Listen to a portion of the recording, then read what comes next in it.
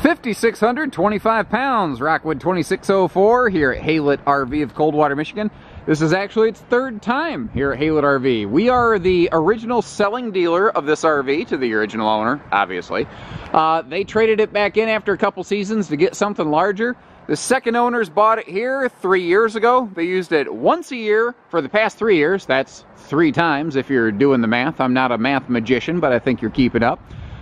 And they just kind of discovered that the camping lifestyle wasn't for them. It's got a couple little things here and there, nothing that really concerns me. I'll point those out as we go.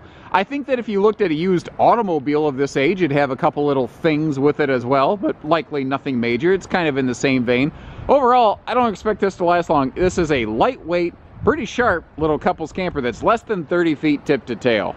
There's definitely a lot of campers out there that have a really similar layout and design to the Rockwood 2604, but two of the primary feathers in its cap. First is the fact that tip to tail, it is less than 30 feet in length.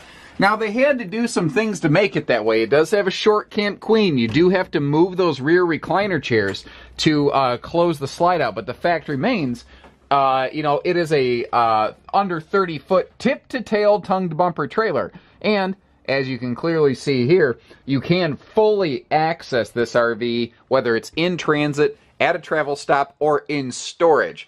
And those are two really clutch factors that not all rear living rooms, bring to market, so to speak. Overall inside here, she appears to be in pretty good shape. There's a couple little things where there might be like a little, bump on a cabinet. But I'm not seeing any big major problems. I'm not locating big time damage, anything like that. We'll come back to the kitchen in just a minute. Over here in the living room, there would normally be 2 chairs right here. The chair that would be on the right-hand side is not here anymore. The previous owner simply didn't like wrestling with it, and they took it out. So, just the two of them, they didn't need it. They just had the one, and they had that little, end table with the lamp built into it right there. Above, though, you can see we've got a big picture window, and there are dual-section day and night shades in this camper, providing you with as much light or privacy or in-between as you prefer. Up top, you'll find central air, and what's cool is Rockwood always has double air duct runs, and their vents are capable of both turning and closing, so you can always control where you want that air. We'll get up on the roof at the end of the video, but this does have a max air vent cover up here, so that, Camco technically, but a roof vent cover, so you can always get some good anytime airflow. Classic Rockwood doing Rockwood things. They've got that full storage overhead in the slide, which is not a new thing in the RV business. Frankly, it's quite classic, but a lot of manufacturers have stopped doing it. They can save weight and save money by not including cabinetry right there, but Rockwood says, forget that. We're a little bit less price sensitive. We're a little bit smarter built, so they have those nicer things. Now, that is one of the airbed style hide-a-beds.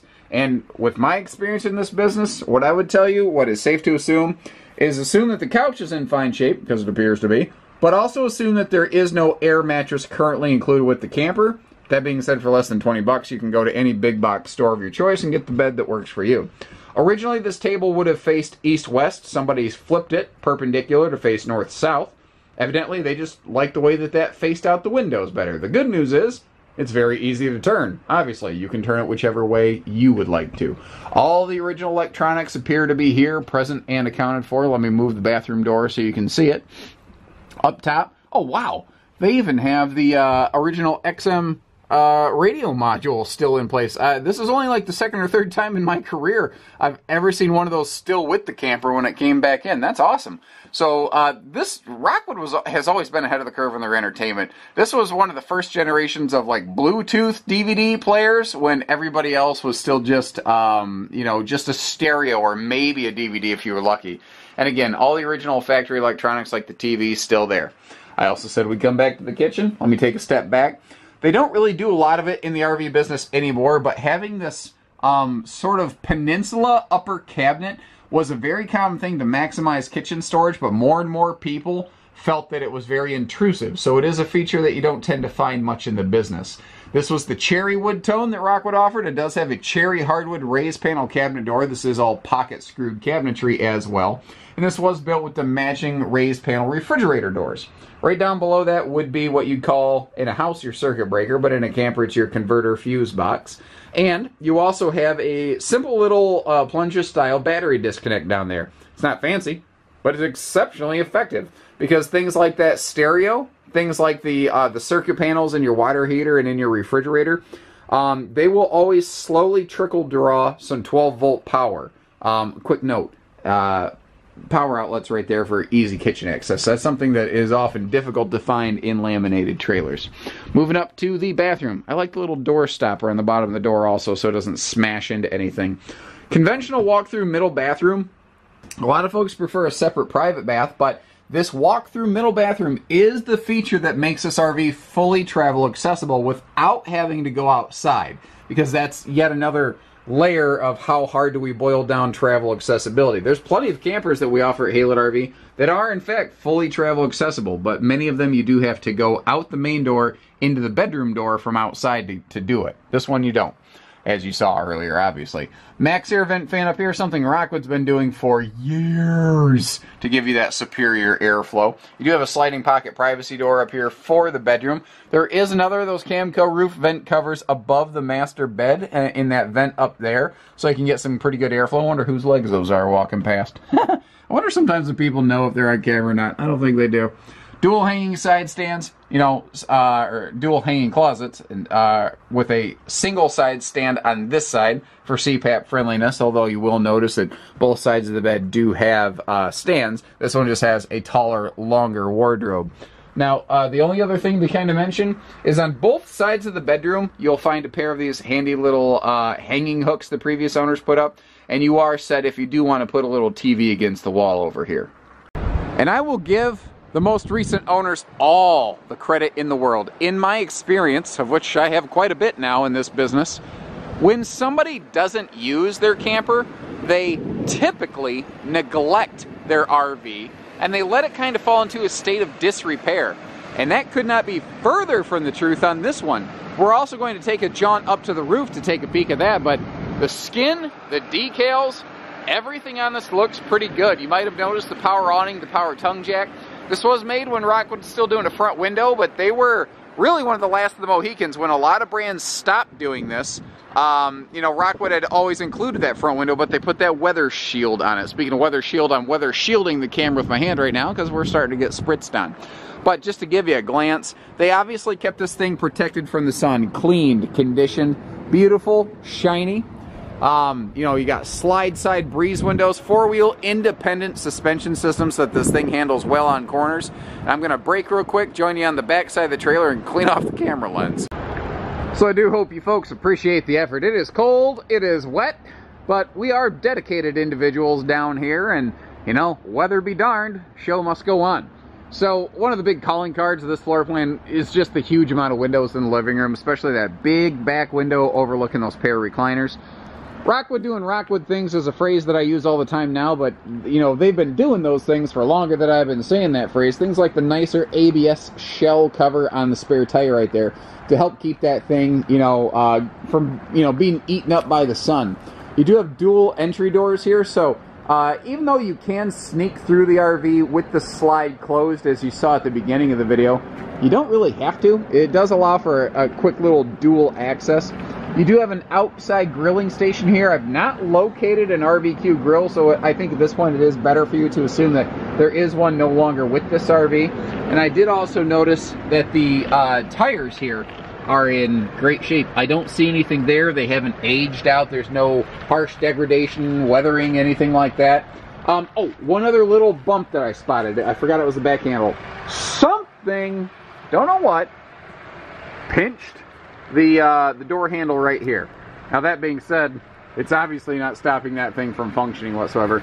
To me, that's kind of the same sort of equivalence of if you bought a used car and there was a bump on a bumper or a hood, or you get the idea. It's just a little visible blemish. It's nothing that really hurts the camper. It's nothing that stops it from working. It just is there. Now, if we are willing to go to the lengths to show you a small dent on an entry door handle, obviously, we are willing to go to some pretty great lengths to show you anything. I can't find anything significant wrong with the camper. A couple little nudges here and there. That's it, guys. If you're okay with a couple little nudges for saving a lot of money off of a brand new price tag on a nice little, very lightweight, potentially big SUV towable, let alone half-ton towable couples camper, then give us a call.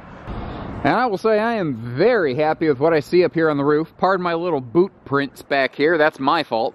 Other than that, especially given the time of year it is, most used RVs that come in this time of year, there's a good layer of grime on top of them that, you know, just accumulates over the storage period. But what I'm seeing up here is very obvious signs of active preventative care and upkeep. Like look around this skylight, for instance. You can see the darker seal sections. Those are the original factory seals. The light colored stuff, that's the touch-up spot sealant that the folks were putting on it. That means this has been kept correctly. Now, I've seen two spots where there's a little patch applied to the roof right here, and that doesn't really concern me, because what this, again, indicates is that this RV was very well monitored and very well maintained. As soon as the owners thought maybe they had to get up here for something, they obviously did it, and they obviously performed the necessary repairs to prevent damage. And that's the thing.